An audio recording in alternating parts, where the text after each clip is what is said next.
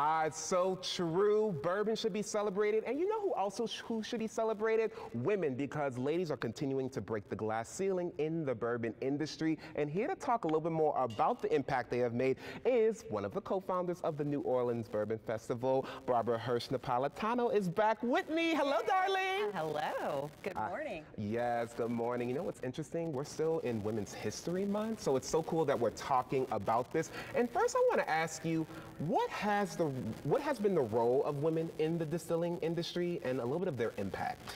Well, you know, women have been involved in the distilling industry for a very long time, but it's just been recently, I think, that women have sort of taken a more prominent role. They become master distillers, they become master blenders, master tasters. And, you know, women, believe it or not, this is a scientific fact, at least in my mind, they have more olfactory senses. So we smell a little better than men do. So I think that gives us a more discerning palate, which makes us more valuable in this industry. Come on, being valuable. I completely agree. And if you all were watching a little bit earlier, you gave us some tips on how to judge a good bourbon, and you said to sniff it. That's one of the ways to figure out if the bourbon is good or not. Right. I want to talk a little bit about the impact that they have made, because it's definitely been a big one. We actually have some visuals we want to show everybody. Take a look at your screen. Several of the people we're showing everybody is actually going to be here at the Bourbon Festival, right? Yes, they are. We and from the very beginning, we've always had a focus on women in bourbon because, frankly, we're also partially female run over here. Come on, let them know. You know, I always said if we did this, we were going to do a festival I would want to go to. Yes. And if I want to go, I want to hear about women that are in this industry. So we have Victoria Butler from Uncle Nearest. We have Marianne Eves, she is such a rock star in this industry. I don't even know what to tell you about her. She's just led the way. And they're going to be here speaking, and we do have a women's panel. Yes, you do. And I will tell you, all of that, and it's not just the women that are interested in the women, it's the men that are interested in what they have to say, because these women are leading the way for those of us that love the spirit.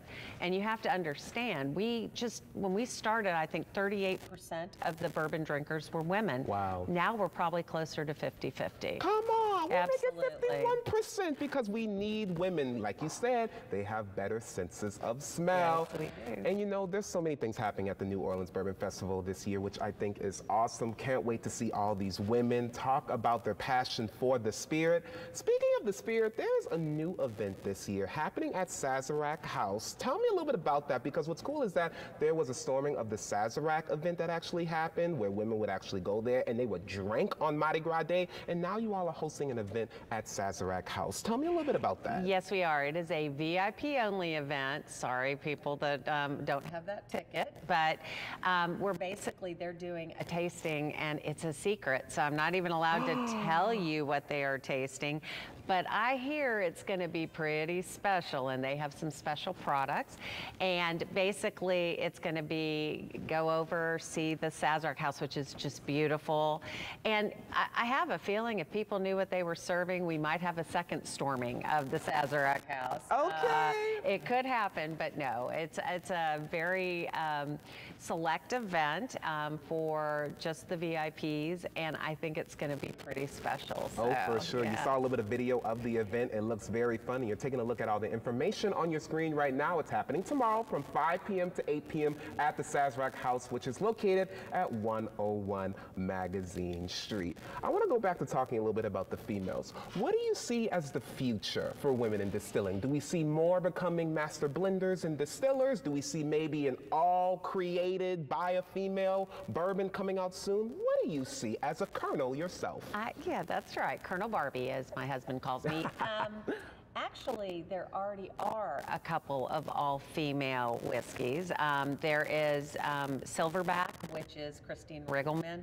She's usually here. Unfortunately, she didn't make it this year, but she actually has Christine that she created and blended and everything else, which is the first of its kind from what I understand. But there are a couple now in the industry that are starting on their own and really leading the forefront.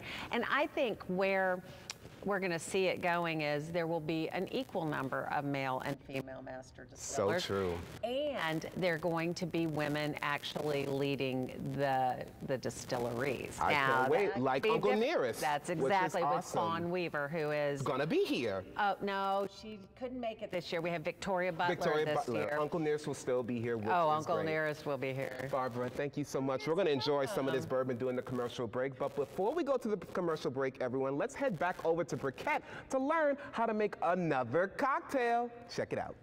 All right, today we're going to be making the warehouse cocktail made with the Uncle Nearest. I like to choose this one because the maple flavored, I think it goes well with the Grand Gala, the orange liqueur. So we're gonna take 2 ounces of the Uncle Nearest.